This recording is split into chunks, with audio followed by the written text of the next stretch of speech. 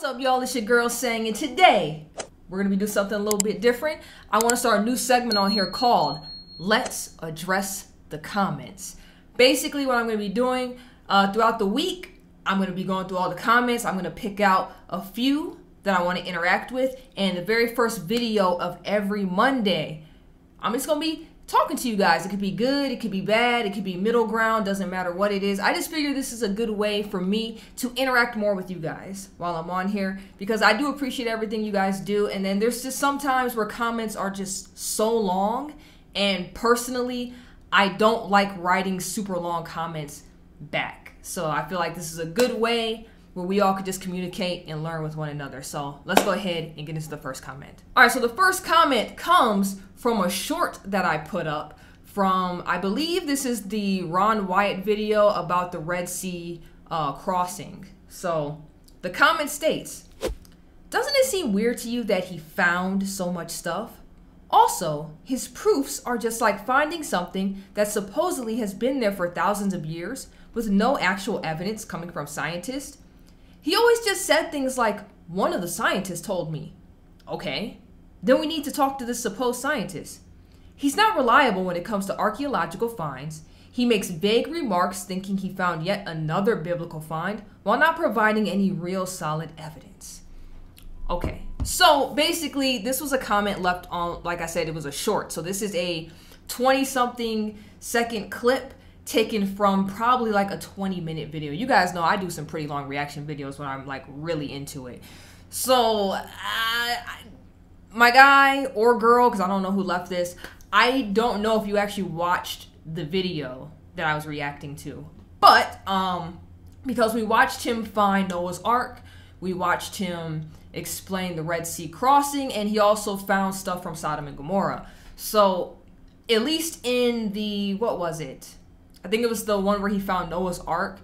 He did have scientists come through at some point after the fact, and they did their own analysis of it, and they did the carbon dating on the wood that was found there, and they came to the same conclusion that he came to about Noah's Ark being there. With Sodom and Gomorrah, he found the sulfur balls that we saw in that one video, and not only did he find it, his kids went out there and found it, and then other content creators, we saw their footage. They all went out there and found the same thing, and even brought some. One guy brought a few back with him where he burns it in front of people at the house. And the few people that have tested it, that were scientists, they claim it's like nothing they've ever seen anywhere else on Earth. Magma and lava, like, included in that. So if that's how you feel, I mean, I don't know if you're religious or not, but if you think he's making it up, that's just what you think. I mean, I can't change your mind. If him finding all of this doesn't change your mind, the scientists showing that they also took stuff to the labs, broke it down. If none of that changes your mind, it never will. Like, it's okay. Like, I get it. I used to be an unbeliever too, and there were things where I'm just like, well, that doesn't make sense to me, but it's cool. It's just not meant for you to get right now. Maybe one day you will see it how I see it, but if not, no biggie. Thanks for watching the video. Second comment comes from the video where David Lin confronts IShowSpeed, asking him, "Are you a Christian?" And the person asked me, "Are you a Christian?" I'm just gonna assume you didn't watch the video, because if you did, you would find out within the first minute that I am indeed a Christian. You know what's so funny about that video? I actually got a lot of comments from Speed's fans about how it was wrong of the street preacher, David Lin, to go at Speed the way he went at him. Also, probably some very more liberal Christians, a few of them came in there too, saying it was wrong how David Lin went at him. But then I also had like other Christians who kind of like saw things how I saw it and how David Lin saw it.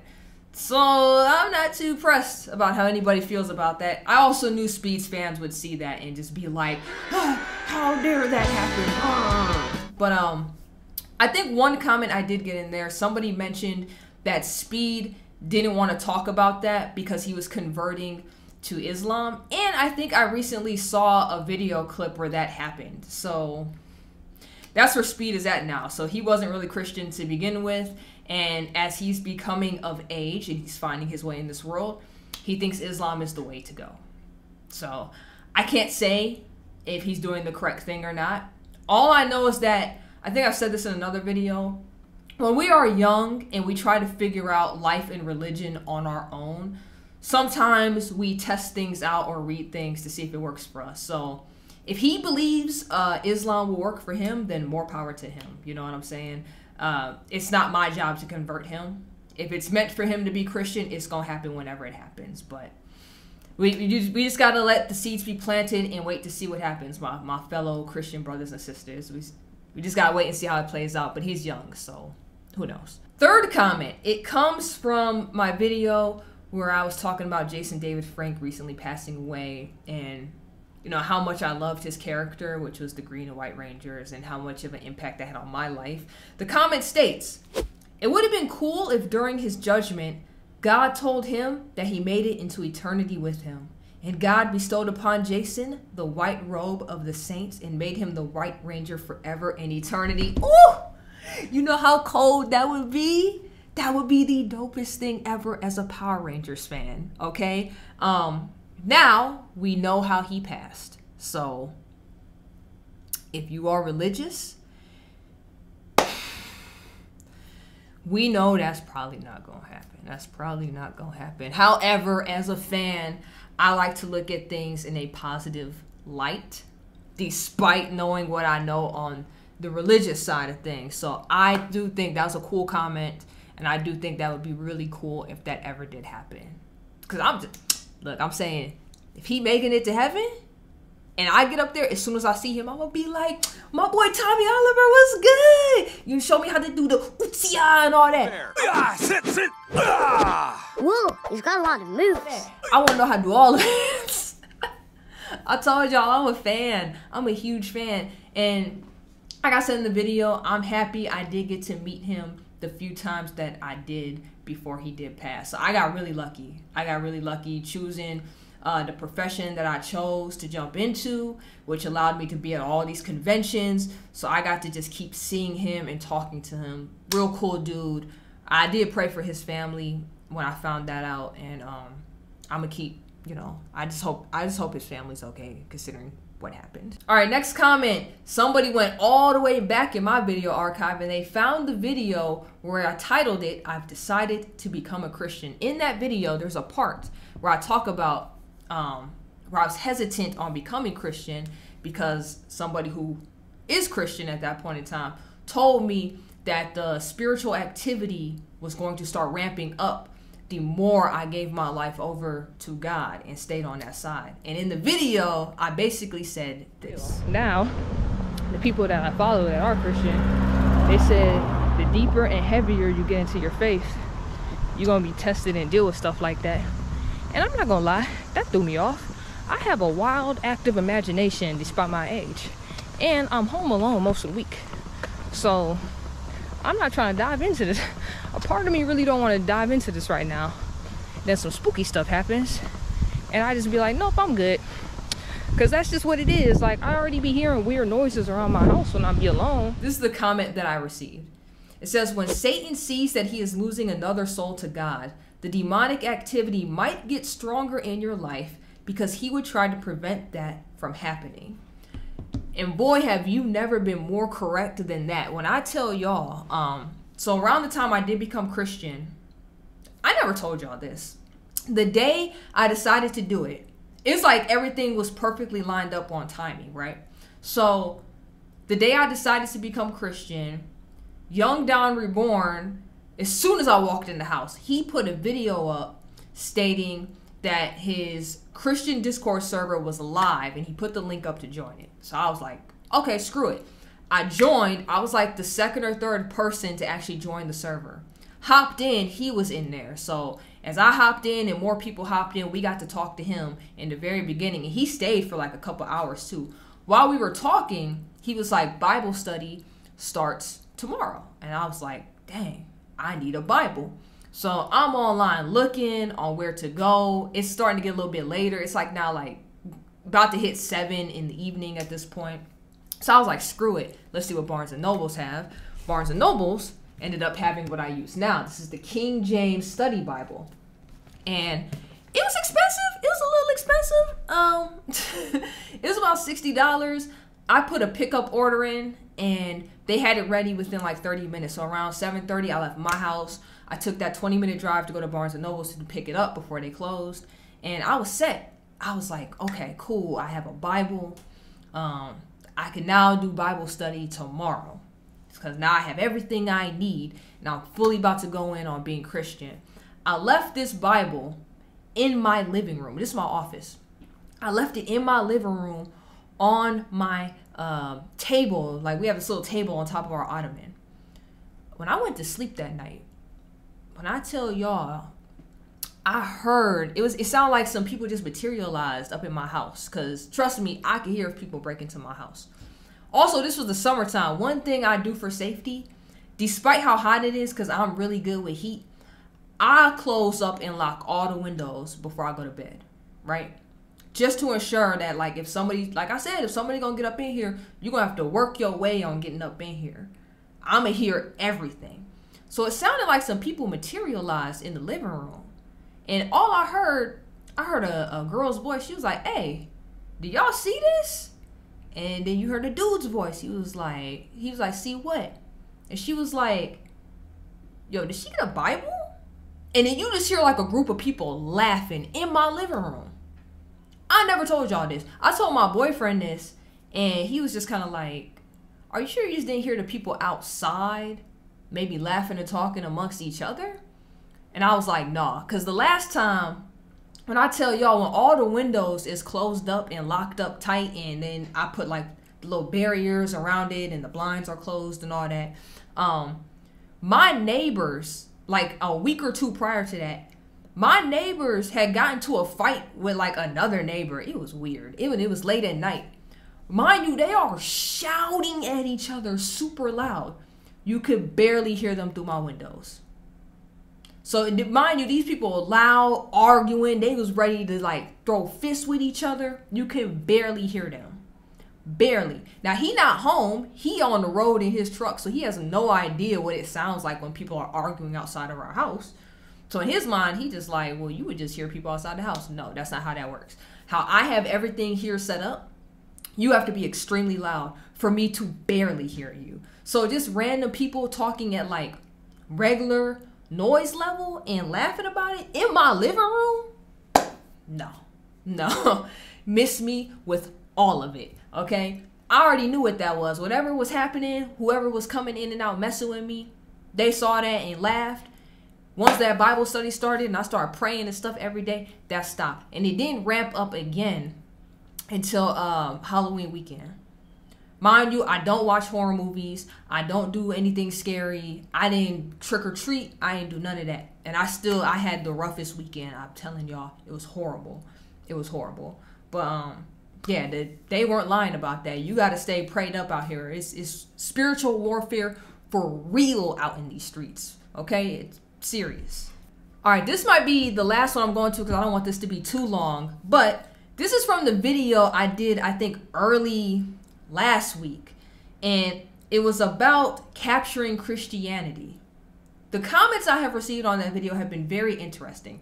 I've received comments from Catholics who liked my take on it, apparently because I'm not Catholic, and I guess as me not being Catholic, but I actually had a positive take on Cameron's situation, other Catholics that ran across it were cool with it, right?